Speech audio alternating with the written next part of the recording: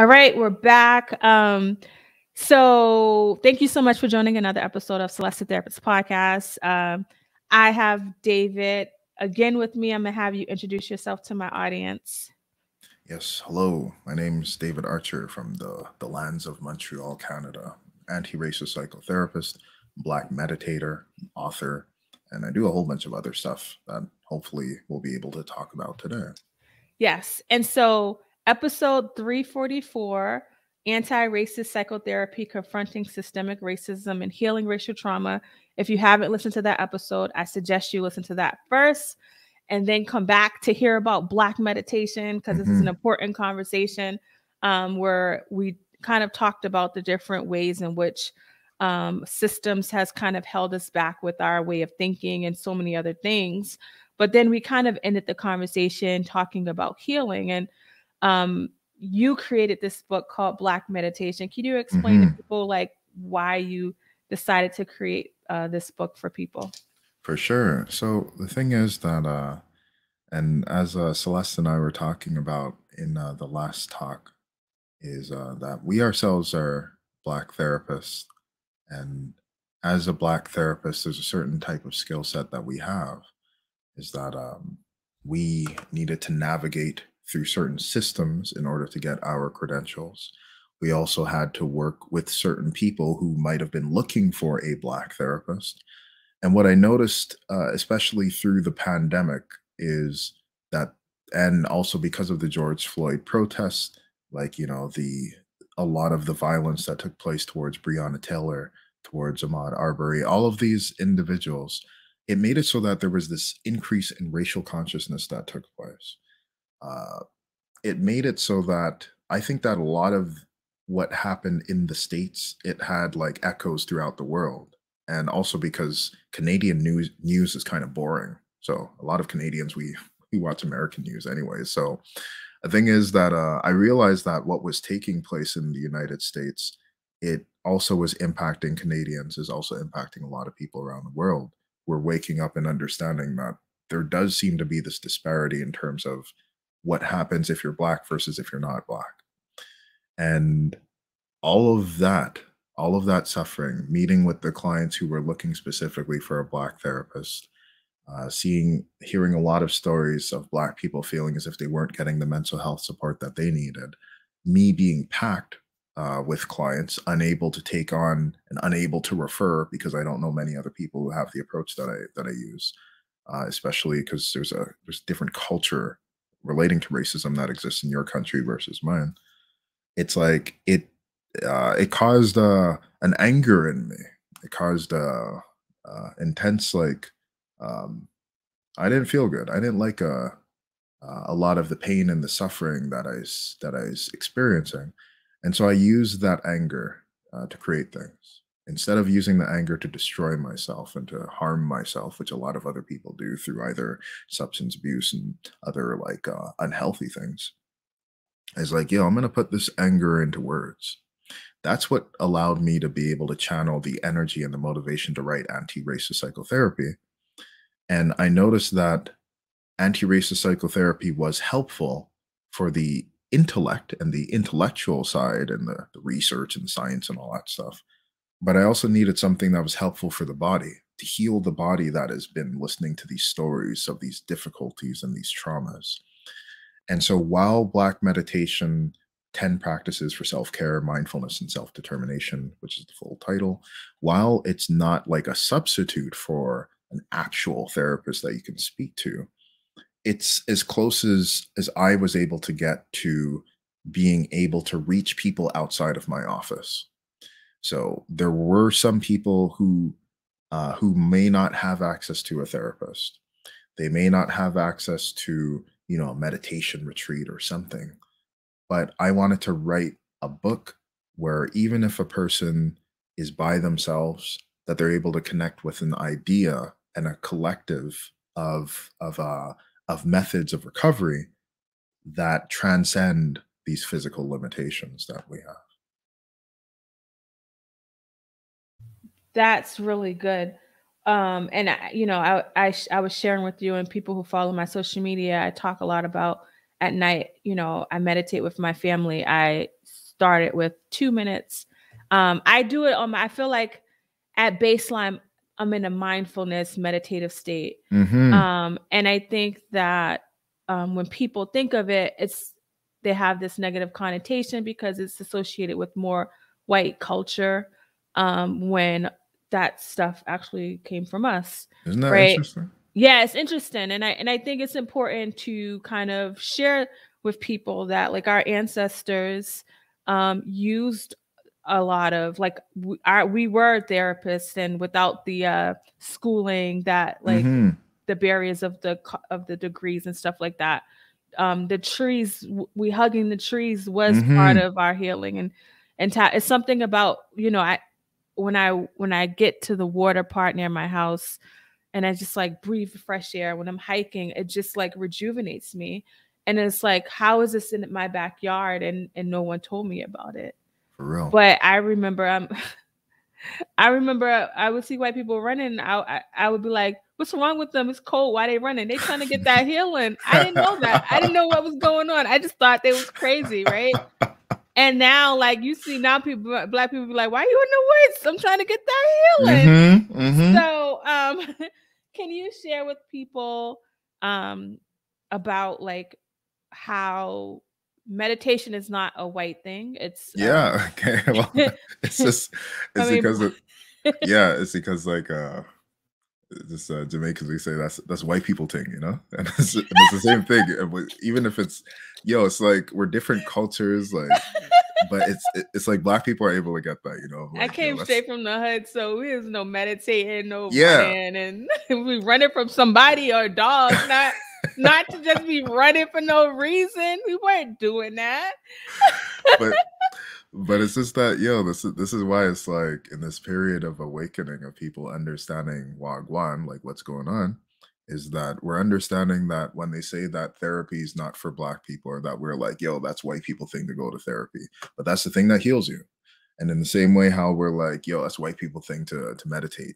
That's the thing that heals you. Like a lot of this is what I meant, and this is what I mean when we say that we internalize the oppression, is that in Jamaican culture, like when I was young, and many other people are Jamaican, or even if you're not Jamaican, you might be able to understand something like this, you know. So if you do the wrong thing, then you get licks. This is what we call it.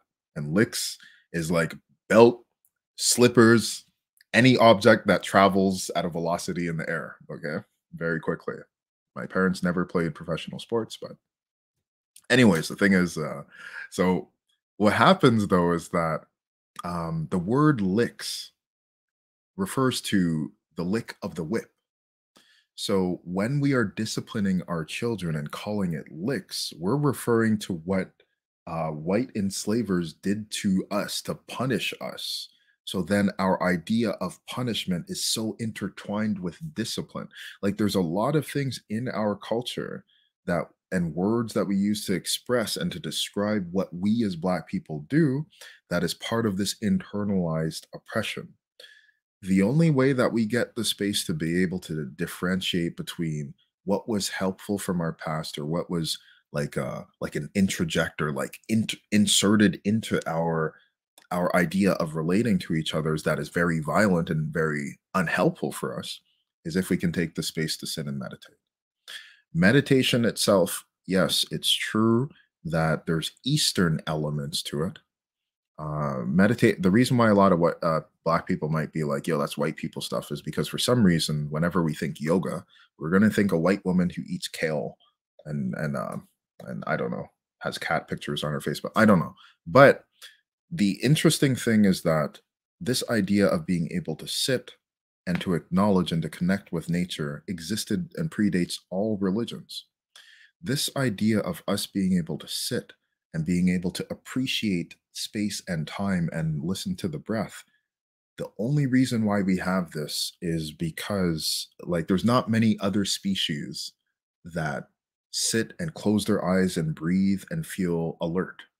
Most other animals, they need to keep like an ear up or an eye around to be like safe and to be, but humans, what we're able to do is we're able to sit, we're able to breathe, and with mindfulness, we're able to repair our brains. We can repair our pain and our suffering by being able to sit and acknowledge. Mhm. And so I think one of the reasons why I wrote this was for us to know that the healing is not just limited to the ivory tower or to the university or to any of the people with their fancy ties or their fancy suits or the alphabet after their name. Uh, we are the healer. We are descendant. We are descendants of generations of healers. Absolutely. Our culture, our dances, the dance is to move, it's to get exercise. Our singing, our humming, that even if you're a Black person, you may not have the same culture as me. It's like your mother humming or your grandmother humming. These were all ways of self-soothing. This may not be like the of the meditation, but the humming they would do would calm your nervous system. So what I'm very interested in is how we can kind of connect to that unknown ancestor and connect to this meditation and this capacity of healing that exists in all people, every single one of Yes. us. Yeah. And I just kind of want to make a point, like part of I interject at times to kind of teach people, and I think the discipline aspect that you talk about. There's this book called "What Happened to You" that I just started reading with Mm, Oprah Winfrey and then a psychiatrist. I can't think of his name. mhm. Where at the beginning they talk about the discipline aspect and how a lot of that came from just the slave culture and Yeah, the whipping and things like that. So it's a really great like read for people that may be struggling with how they are. They go back and forth. Oprah asks questions, and the psychiatrist kind of answers around that because the brain is about like the psychological effects, yes. which we talked about in the last episode, like with PTSD. So I wanted to make that point. Another point I wanted to make, you talked about, the idea of being stillness. You know, Mm, one of the things that I do is I listen to motivational videos, and I tell people like that's my medicine, like hiking, like I do a lot of things to live life. I've survived most of my life, and now I'm in a state of living. mhm. It talked about humans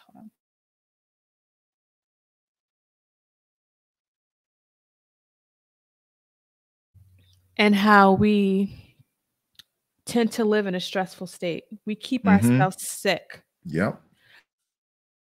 We keep ourselves sick with our way of thinking. The flight and fight response is to help us kind of get through hard moments. Yeah. But unfortunately, we end up staying in that state of mind. And we're not supposed to be that way. It's not supposed to be that way. And one of the things you said in another podcast is sometimes the bravest thing you can do is just sit. For real. Um, Recognize, accept, validate, show compassion. Mm.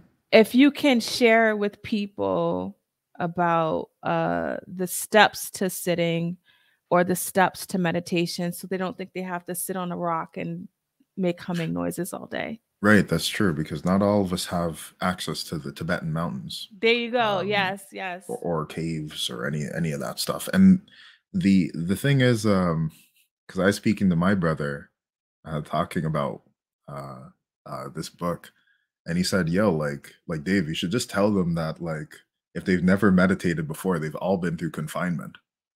And it's kind of true. Is that many people are like, "Yo, like."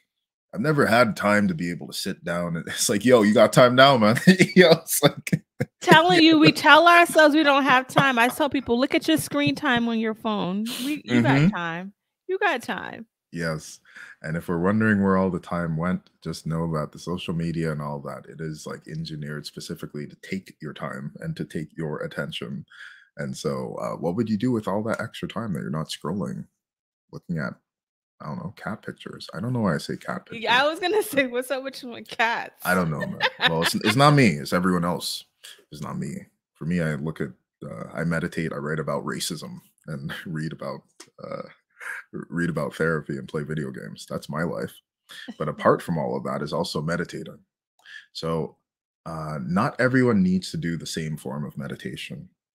So there are some people that their meditation, just like as you explained, is just really because I'm lucky enough that I live near a forest. So I'm able to actually go and see trees. And now it's like it's kind of cold. We have minus 20 degrees Celsius over here. So it's pretty pretty cold right now. But the interesting thing is that when you go outside and when you're able to actually see a tree, you have no choice but to look at the tree and understand that it's part of an ecosystem. You have no choice when you're in nature to smell the air and to also like feel the experience of the oxygen, to be aware of the temperature of the area, and all of these little things of being able to put your attention instead of on your smartphone, but putting it on the most sophisticated technology we have available, of just noticing the body. These are ways of being able to ground yourself. What has happened though is that many of us have come from backgrounds where we have been traumatized or attacked in different types of ways. And so then the body becomes a little unsafe. So that's why, if it is that the breath and just starting off with breathing is a little bit challenging, there's also writing exercises that are in the book as well.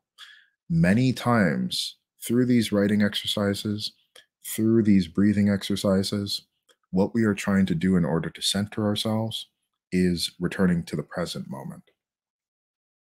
Many of our stresses that we have are either based on things that have happened in the past or things that can happen in the future.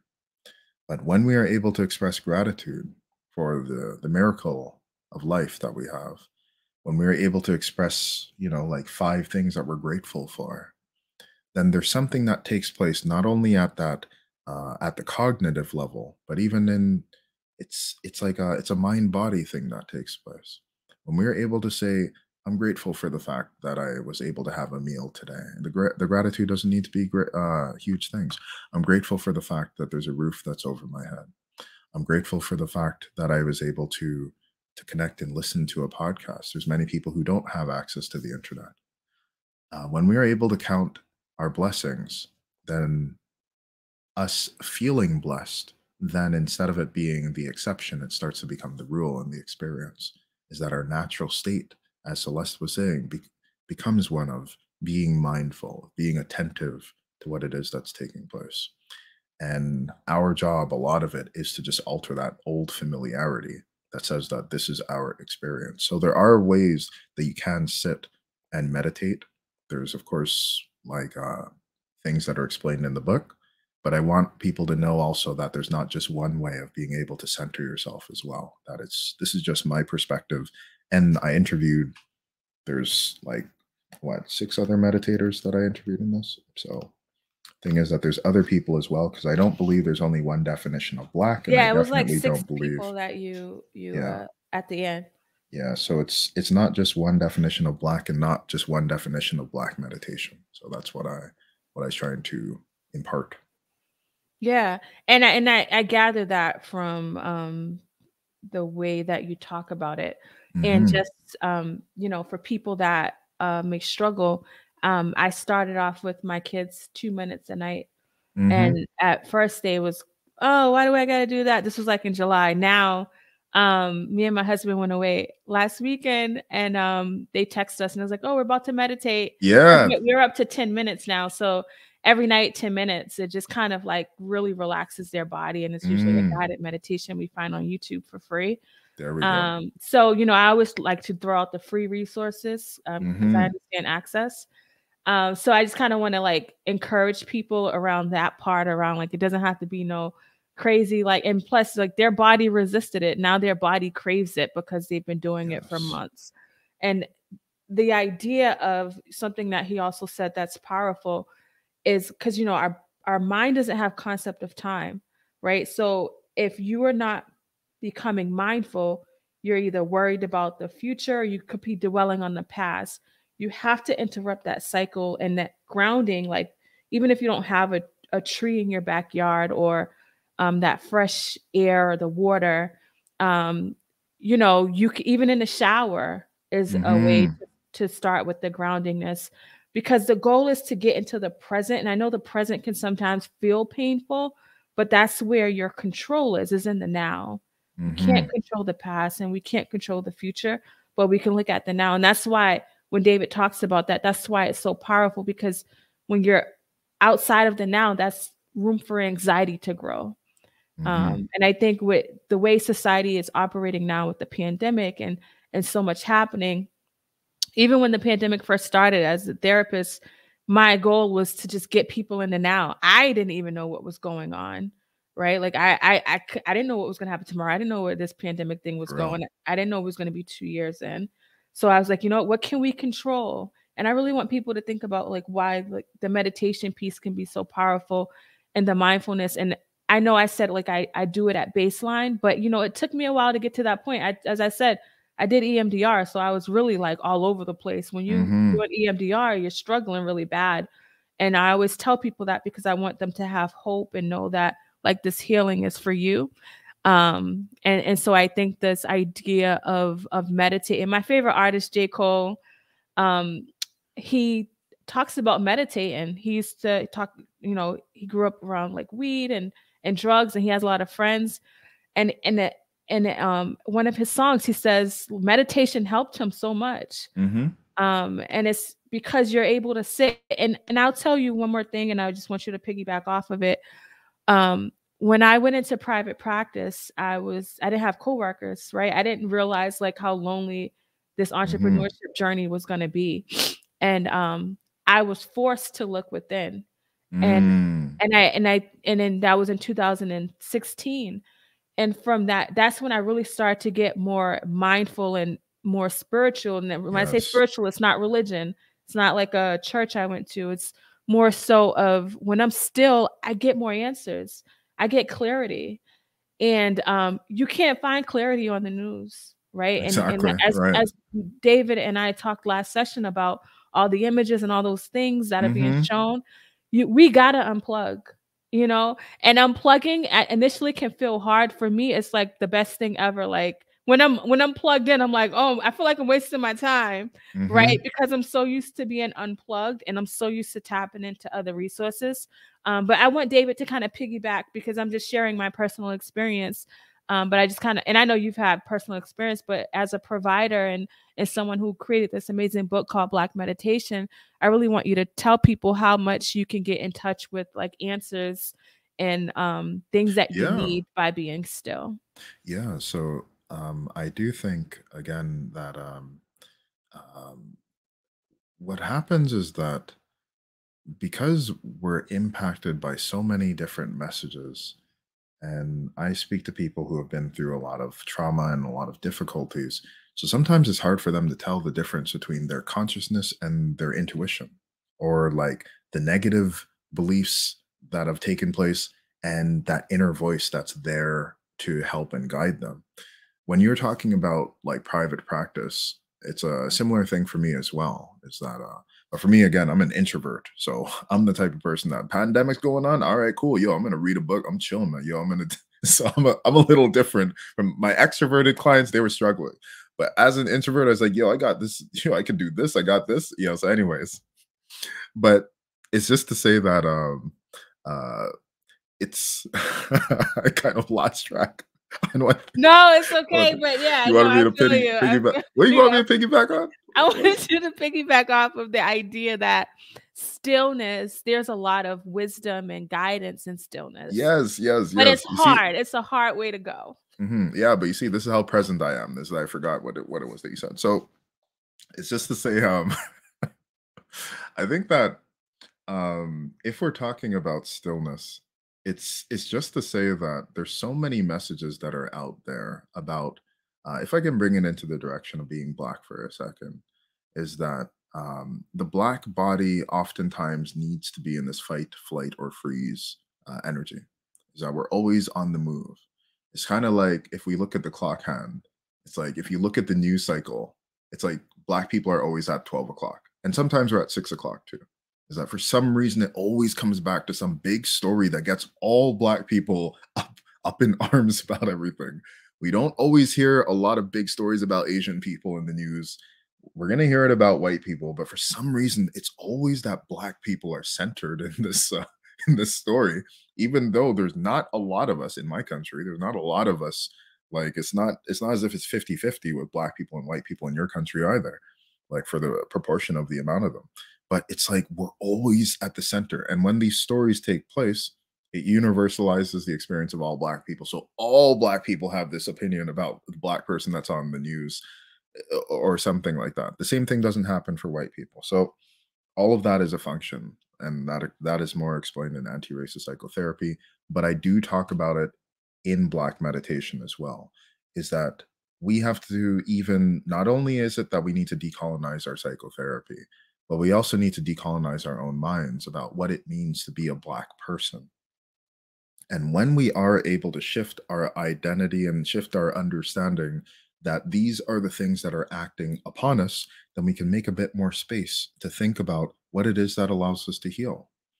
So I believe that many of our old traditions, before enslavement and before our colonizations and all of that, may have had a connection with ancestral knowledge and ancestral healing. I believe that many of the clients that I meet who have a lot of difficulties, when I see their problem and then I ask them, yo, can you tell me about your upbringing? Then I'm like, okay, yo, that's the reason. Like, okay, that makes sense. Or if I ask them, yo, how were your parents' parents? What was the parenting that your parents went through? Then I'm like, okay, yo, that makes perfect sense. So if that, it's called a genogram that I use, and it's like you get your family system and like your local, like your parents, your grandparents, and all of that, because it helps to be able to see where these patterns began to emerge. So if it is that we can see in the immediate family system that there are some patterns that were created by the trauma that was sustained by the parents and by the grandparents, there must also be resilience. It's not only the suffering that took place, there might also be good things that you gained from surviving, from your parents' survival and your grandparents' survival. So when we are able to sit in silence, when we are able to heal from some of our pain and our suffering, I believe that we're also able to tap into the resources and resilience of our previous unknown ancestors. As Black people, a lot of us may, well, I'm going to speak for myself and for my West Indian, my Caribbean clients and all that. Um, there's points of our genogram where it's like you can't access. It's like an unknown father or an unknown mother, which is not very different from what would happen with enslavement, where they would just ship a family member different, like in a different location, and you can't locate that family member anymore. So this is what I mean about the continuation of patterns. That even that idea that the father is gone, the mother is gone, someone's in jail, someone's not there, even that comes from enslavement. But I believe that there's also resilience from unknown ancestors that was passed on down to us. So there's some family members that will say, or some clients that will tell me, well, in my family, it's the women who are healers, or in my family, there were certain, some of us as men, we had this gift, some of us as women had this gift. When we are able to sit in silence, I believe that we're able to tap into these gifts. We're able to tap into this inner resilience that has no name. It's not English, it's not French, it's not Spanish. It's something that's much older that we are trying to tap into, that is keeping us alive, and that is part of the spirit of the individual. There's something that's very deep that cannot be accessed by Facebook, by social media. There's something that's very deep in the individual that is even responsible for their healing. And when we practice our meditations, when we practice our ceremonies, we can get in touch with that. As Celeste was speaking about with the children, initially for all people, the idea of sitting down, nobody wants to do that. No one wants to sit down. Some people, they don't want to sit down because they'll realize how much they've been running from the things that are in their mind. But if we are able to carve out a little bit of time, we get better at it. As we get better at it, you start to realize that the meditation allows for you to purge out certain types of thoughts. You start to realize that the body feels a little bit lighter, that the heart feels a little bit lighter. As you practice, if it's not with sitting, then it may be with the writing exercises. You start to realize that it's a little bit easier to make decisions about things. You start to realize the importance of positive peer networks, not having these bad mind people around you, not having people that are trying to pull you down, perhaps in a barrel syndrome, trying to keep you out, like with the white racism and all of that stuff. You start to realize who is your family, like who are the people who care for you. And as you start to see that, you start to see the importance of caring for yourself. So Black meditation is designed to get in touch with what it means to be a Black person, to redefine what that means, and to get in touch with this capacity of knowing that healing is not just something that you do, but it's a large part of who you are. Yes, I love that. And it's available to us all. And I just, when David said, running away from the problem, remember, like, you can never run away from your mind. Mm, As I always say, the audacity of us to think that we can escape our mind, our experiences. And the goal is not to operate from our wounds, but to operate mm, from a healing space. But you can't operate from that healing space if you're not able to sit and kind of like reconcile and look at what has happened. And I do want to say, like, that can be a painful experience when I'm walking people through this journey. It for can sure. feel really hard, right? But understand on the other side of that is healing, right? On the other Hmm. side. And I think people stop the process because we talk about healing, but a lot of people don't talk about how hard it is to heal. Um, and if we're talking about a physical wound and we're trying to close up a wound, or like, it's gonna hurt, but we're gonna do it because we want our arm to work again, right? Yeah. So I Hmm. really want us to have that same mindset for our mind, and know that when our mind is healed, when we're in a different space and we could think for ourselves, Hmm. life looks completely different. For real. And For so, real. And just like as Celeste is saying, the metaphor I like to use too is that, let's say that if you, during your day, if you get a paper cut, like a mhm, small little cut, sometimes by the end of the week, you look at your hand and the hand is healed.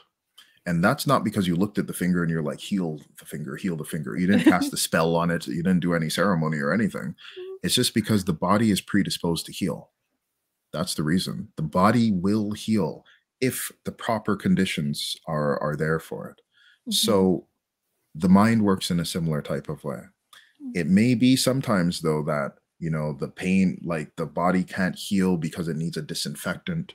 It may be sometimes that the mental health issue may need the assistance of a therapist or a close mhm, other person to support you. But just to know that all people are designed to heal. Our mhm, ancestors, they didn't fight for nothing. We are here because we have descended from healers. We have descended mhm, from people who are able to adapt to difficult situations. So as mhm, hard as this present situation is for many people during this coronavirus, this pandemic and all of that, it's just for us to know there's not just one black meditation, but start with one, even if you start with 2 minutes at a time. Of course, there's many other things you can do in your day, but just for us to have it in the back of our minds that we are continuing this legacy of people who are trying to heal. And then if we do that, if we are able to rewrite our narrative, something different happens. That's what therapy is all about. We're going to do some things that are different because we want something different to happen. Just as a key thing though, because you did mention about EMDR, and eye movement desensitization and reprocessing relates to the reprocessing of traumatic experiences and all that. And it's true that that also can be challenging for many people. We know I talk about healing, but yo, it's hard, man. Healing can be challenging. But I also want to say that what it is that makes it easier for people is to develop resources.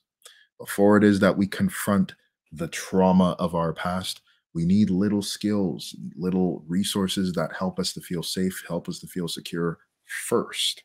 When we do that, the journey is not as challenging. That's why the book heavily talks about resources.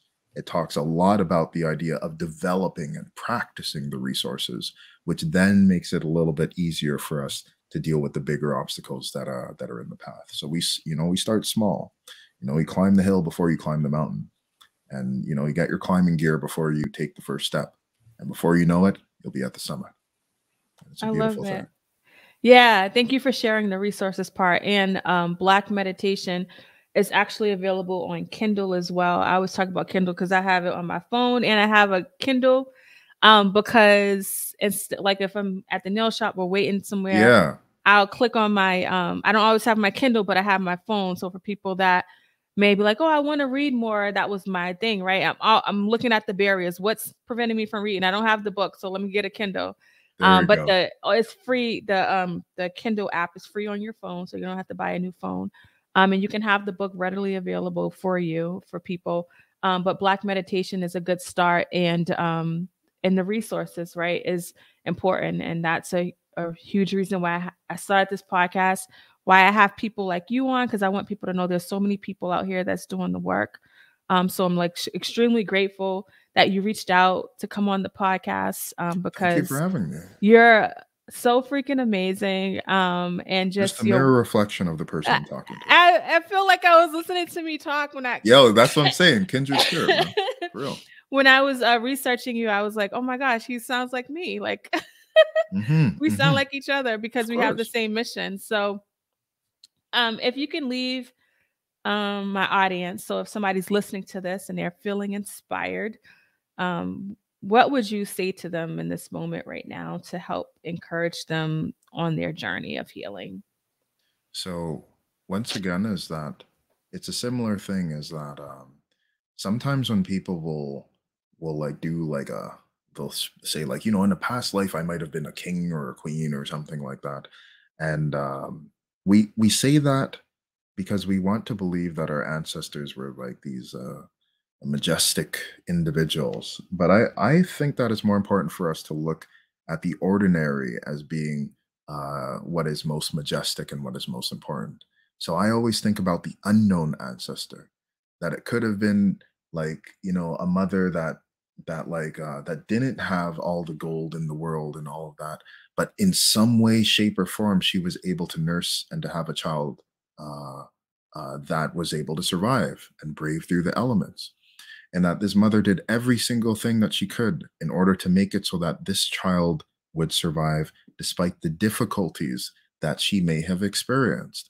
And this is an unknown ancestor. She may have had a name. Most likely the name was not in English, because English, again, is a recent invention. But that's how far back it goes. And I'm even going to say that this unknown mother who had this child and allowed this child to grow, that child may also have had certain struggles and may also have had to brave the elements, find food, find security, find shelter. And this pattern continued itself for more years than you can even calculate on your hands, okay?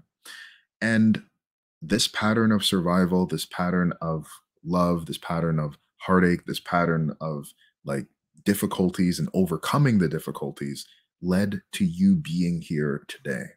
So this is why I say that for anybody who believes that things are too hard for them right now, just know that there are generations of ancestors who came before you that are supporting you. You may not be able to see them, you may not be able to hear them or speak the same language of them, but I'm letting you know that you are a product of many different souls and many different individuals who did everything that they could to make it so that we are still here today.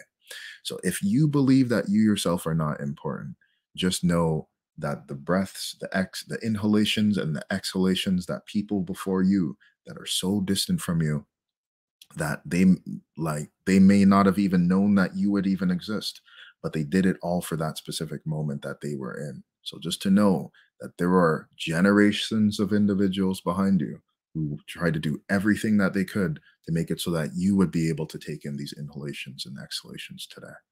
So just know that whoever it is that's listening to this, whoever needs to hear this, is that you are a beautiful person because you exist. That is a miracle that you exist. And let's honor that miracle, and let's do the best that we can to just spread compassion to yourself, spread compassion to others, and to continue this gift of life. And remember that you are a healer, because the people who existed before you were also on that journey. Yes, your voice is so soothing. I'm so inspired by you. You're so good. Thank you. I want you to tell people how they can reach you, but in the words of David, you know, I take a lot of notes. I'm a slow learner, so I have to do that. He says, so recognize, accept, validate, show compassion. And the compassion piece is so near and dear to my heart. I always talk to people about being patient with yourself. It's a journey. And listening to us today, and if you listen to the last podcast, you know, like you see the systems. I wish I had you. I could hear from you years ago. Where were you years ago, David? Yo, the ancestors have always been speaking. Okay. I know. And it's the same ancestors. It's just, yo, it's like you're good. I say the same exact thing, but nothing happens before its rightful time. But again, It's like, we're true. hearing it now because we're meant to hear it at this moment. But just to know that that resource has always existed, Yeah, I always love been it. there. You're awesome. Thank you. How can people reach you if they want to hear more from you? Yeah. So if you want more information, again, is that you can go on archertherapy.com. That's ARCHERTHERAPY.com. And on that website, you'll be able to hear more about my philosophies, my perspectives. There's other awesome podcasts. I'm going to put up Celeste as soon as I get the link. Woo! Yeah, just yeah, man. And also it's just that for me, it's very important that yeah, like that, that if the book is interesting for you, I'd like to hear your perspectives on it Oh as yeah, well. I'm gonna let you know. I'm gonna be reaching out to you. Yeah, for real. Yo, thank you. Thank you. And because I have my first biggest audience is America. The second is Canada. So I got a lot of There we Canada go. people listening. I'm talking to one of your people. I don't think My fellow Canadians.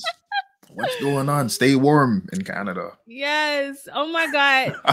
This has been so awesome. I appreciate you, your Thank you, Celeste. transparency, your time, your energy, everything that you're doing to help.